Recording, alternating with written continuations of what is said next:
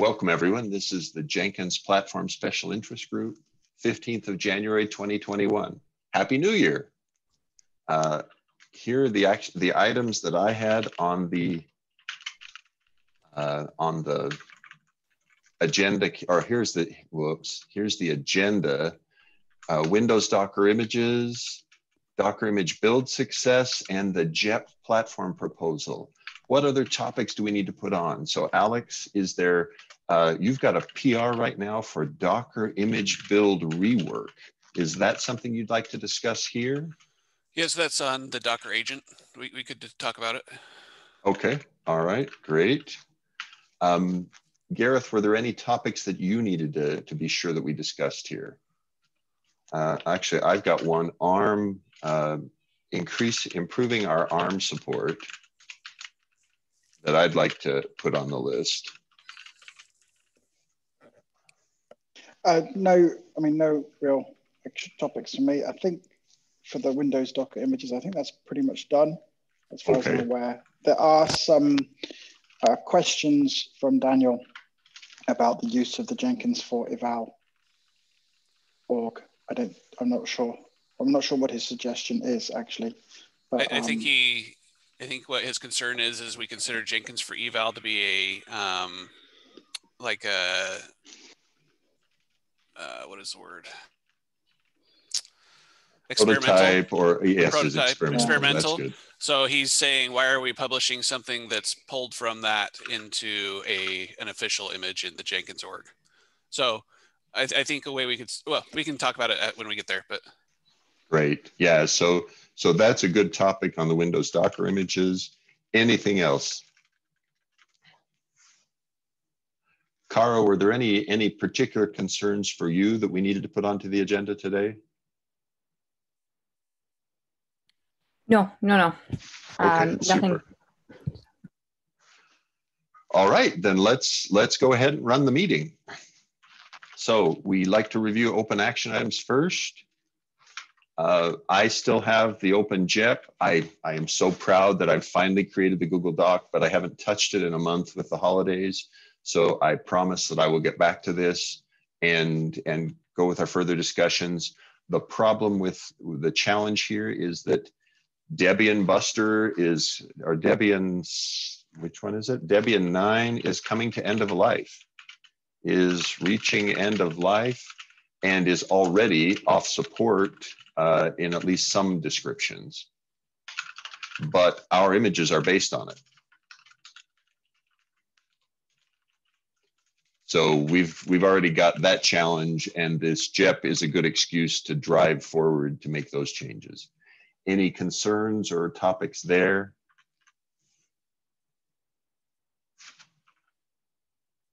Okay, next, CentOS options for Adopt OpenJDK.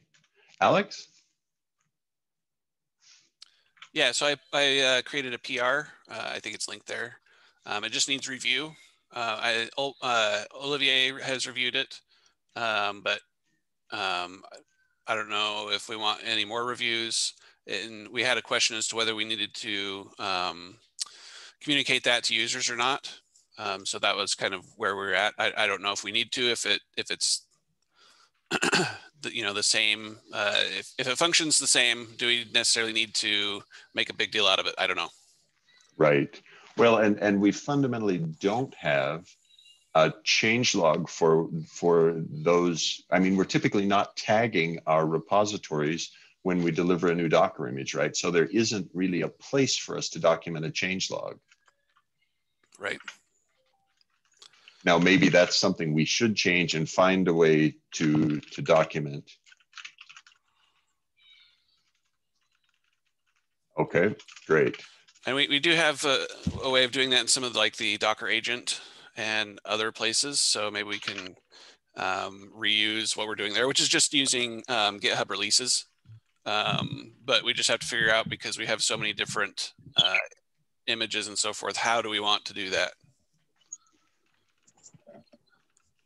Right.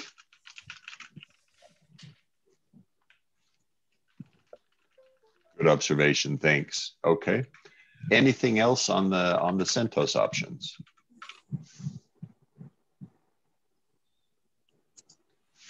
not for me.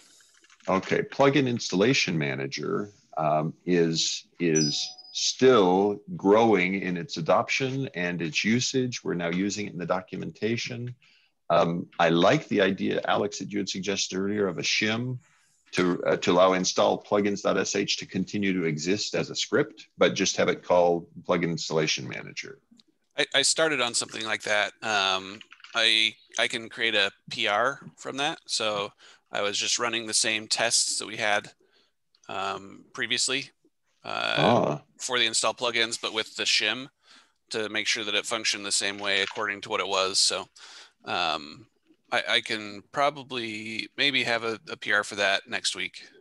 Okay, that's very encouraging. Okay, so if we were able to do it with the shim, I think I agree with you that it may not need a post. It's just, yes, this is the new implementation of plugin installation manager.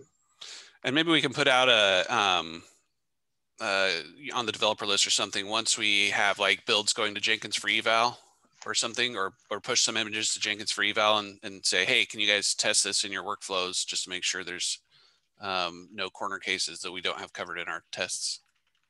Now, and is there a facility in the image that we could deliver some, well, good. So some sort of a pre-release. Yeah. To get feedback. Excellent. Okay. All right.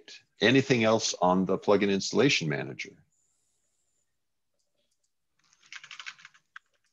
Okay, next topic then was multi-arch CI or multi-arch. Alex, I'm not nearly up to date on that one as much as I should be. Anything you want to share there? I know Jim is off on other projects right now at IBM, so he's not available for immediate work. Right. Yeah, I think so. I mean, I kind of reviewed what he did, and it seems fine. But we also need to figure out how it needs to fit in with like any Jenkins file changes and things like that, so that it actually gets built, uses the correct agents for the different architectures, all the all the images getting tagged correctly, that sort of stuff. So I don't know. I might set up like a test instance or something and locally and run through some of the flows, have it pushed to my just my repository area on Docker Hub, just to see how things work.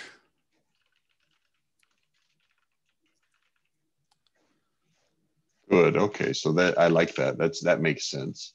That how do we stage tests or how do we stage development is interesting also for the Jenkins core releases, particularly the security releases, where Olivier is wanting to move more and more towards staged builds as a standard process. Mm-hmm. And we certainly don't stage Docker builds right now, right? Our Docker builds are, we build it and it's published immediately. Right. Okay.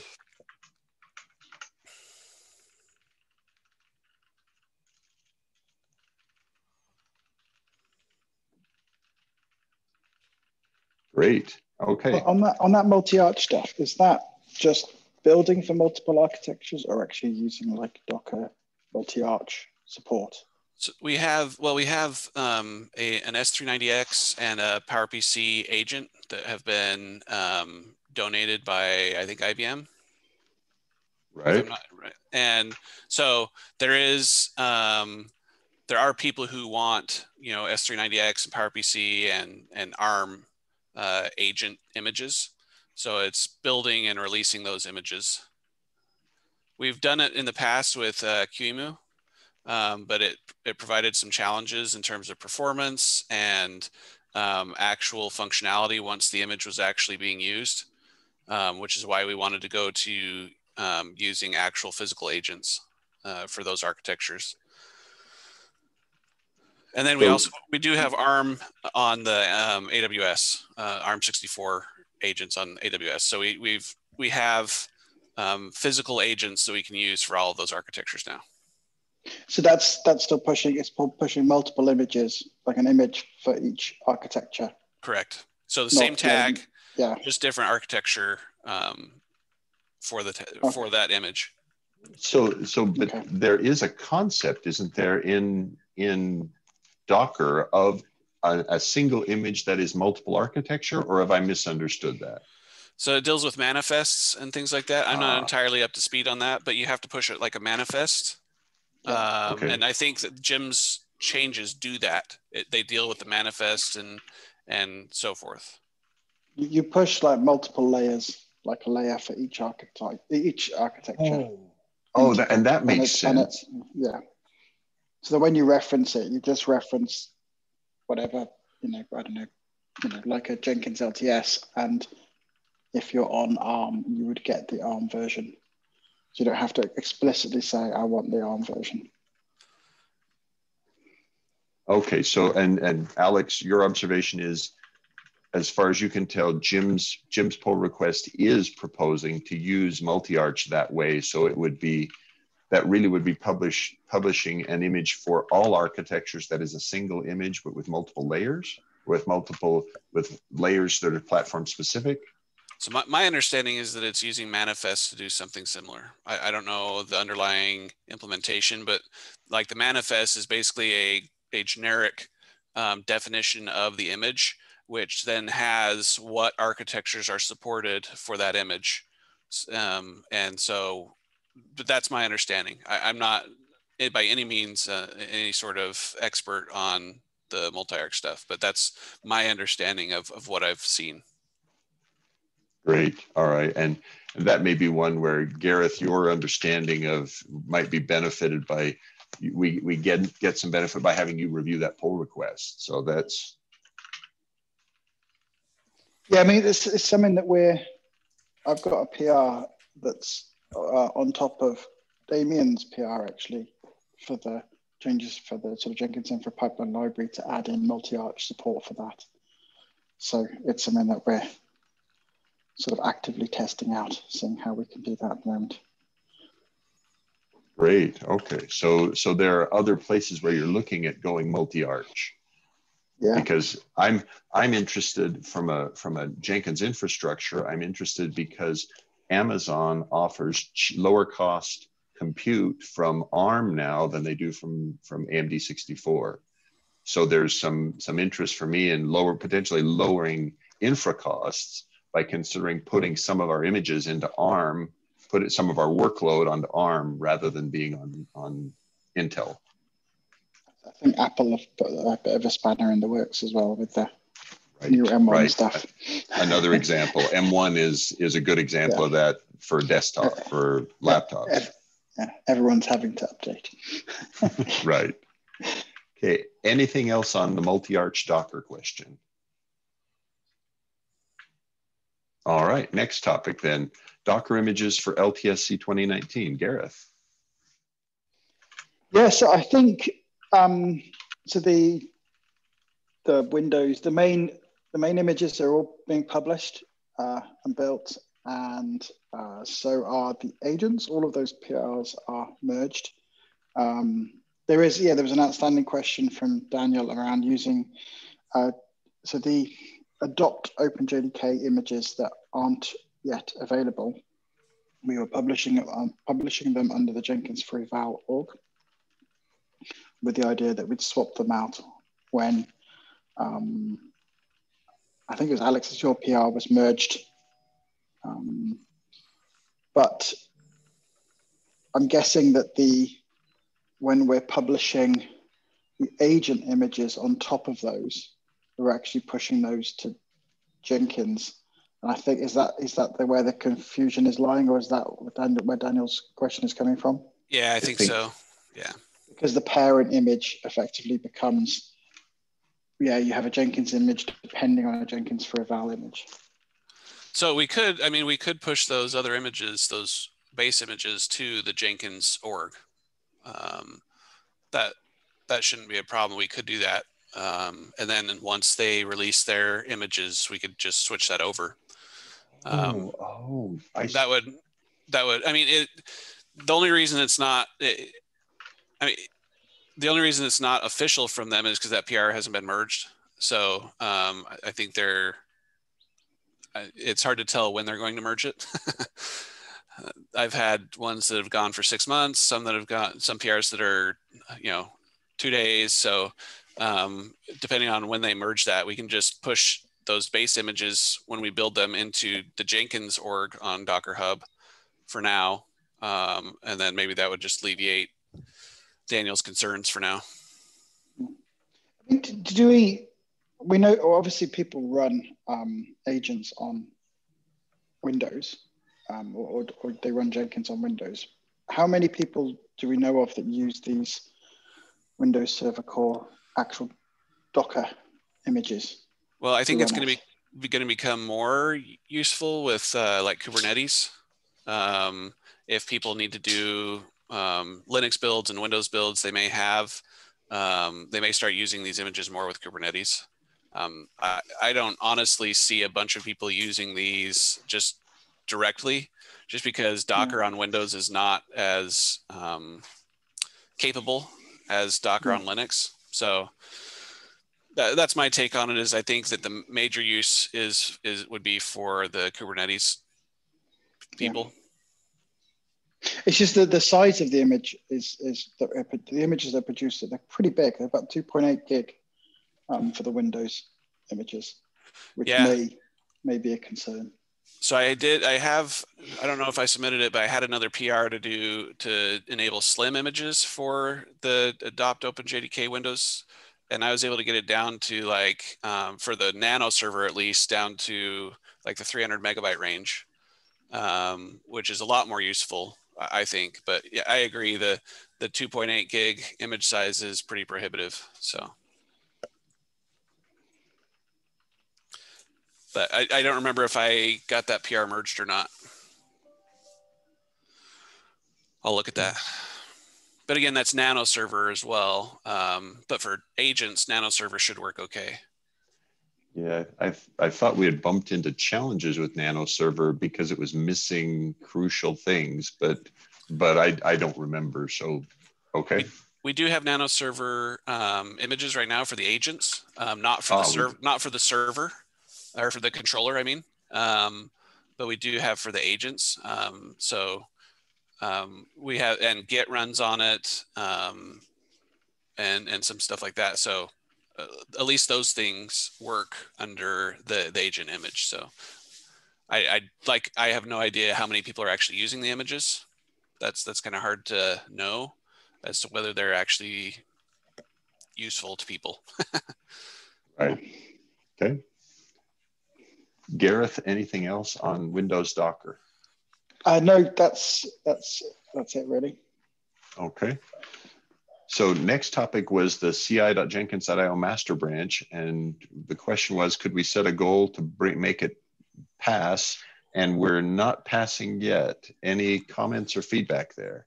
It's the publish experimental step that's failing. So the build is working correctly, but it's once it tries to publish those to the Jenkins free eval, it's failing because we need to update the Jenkins file because of some of the changes that on a PR that Jim made. I believe I have a PR to fix that, but I need to double check that.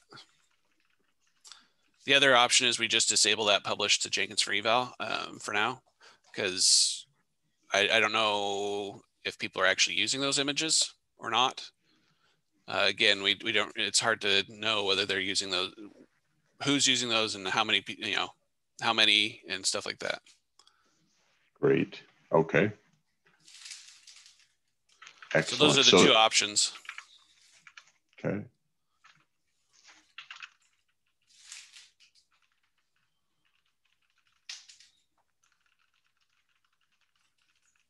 All right.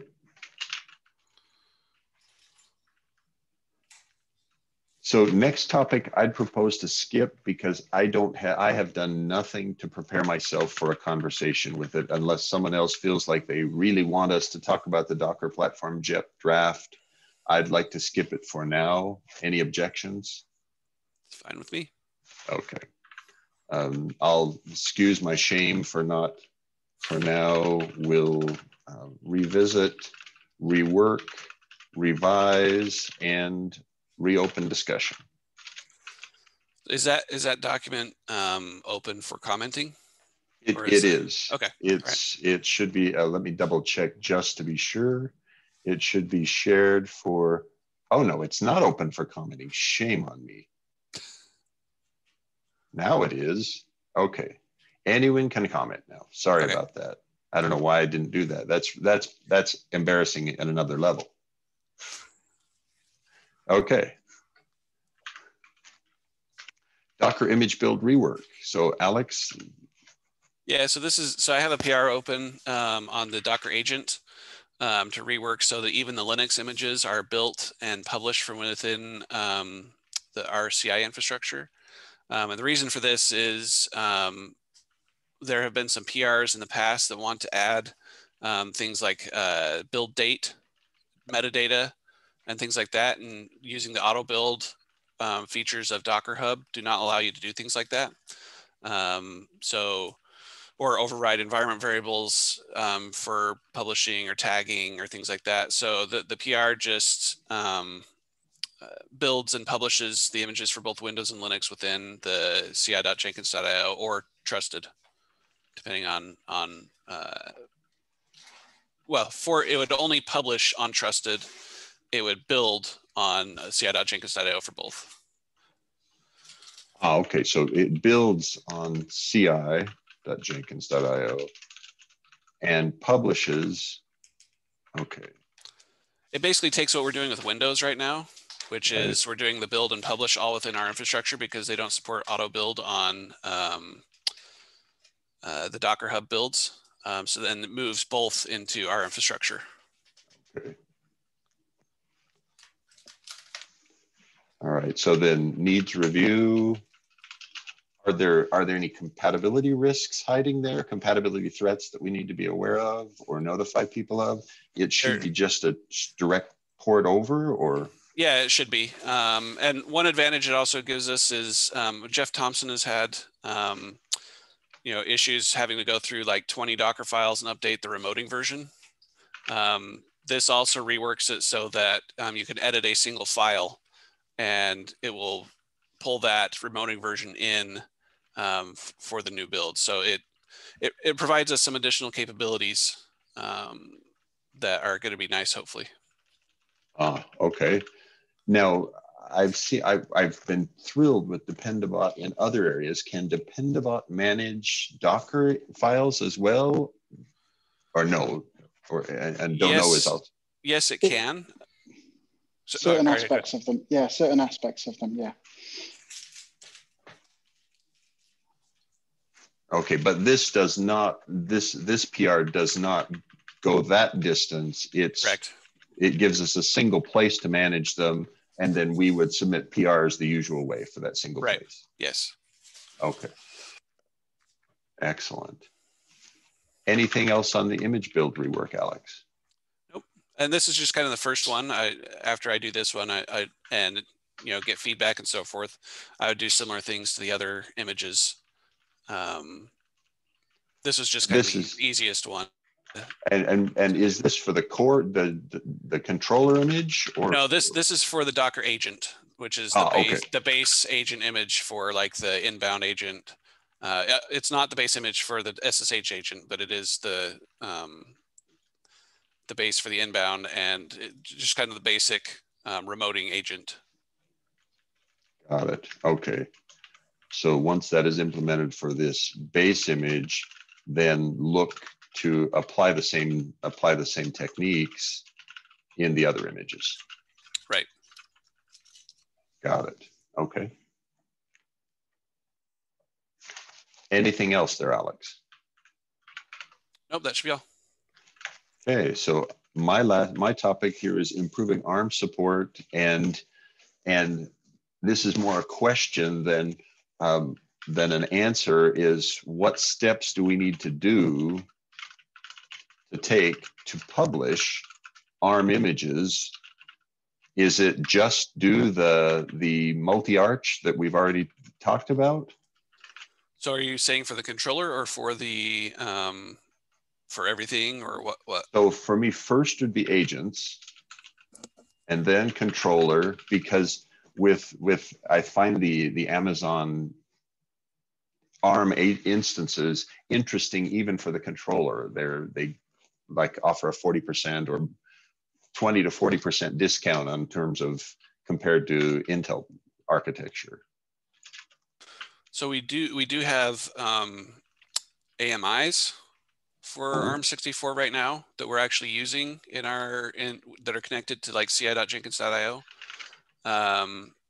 So that might be something that you could use in the interim. It's the normal. We use Packer to build it, and it's basically the same as our Ubuntu-based build agents, but it's ARM64 instead of the AMD 64. And we've been using those on ci.jenkins.io. Okay. So that's one option initially. If you just need the AMI identifier, you should be able to use it on AWS if you have like an internal usage for yourself. But we already do have those connected to ci.jenkins.io and trusted, I believe. Right, and so I've been using those quite happily.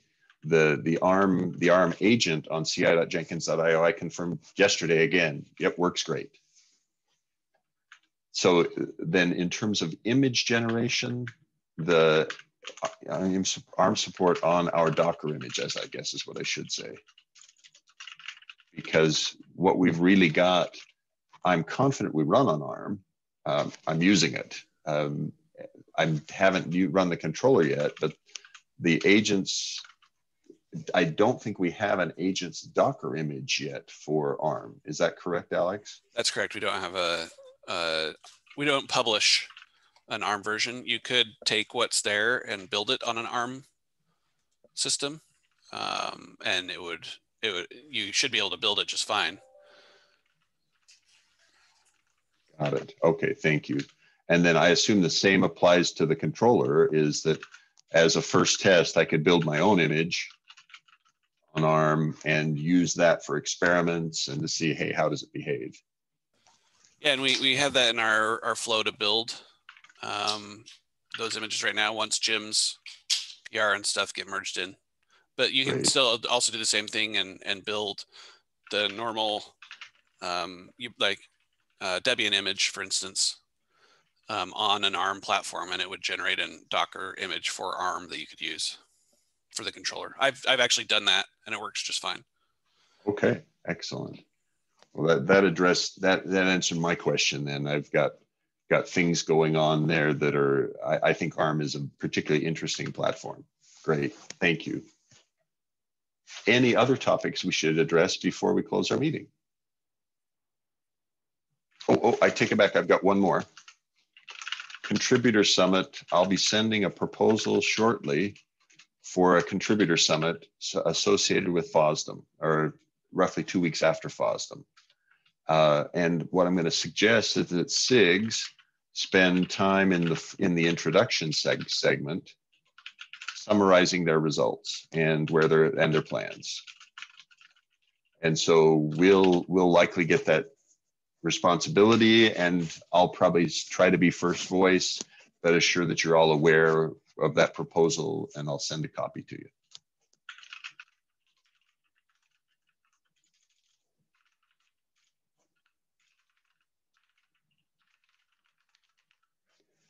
Anything else?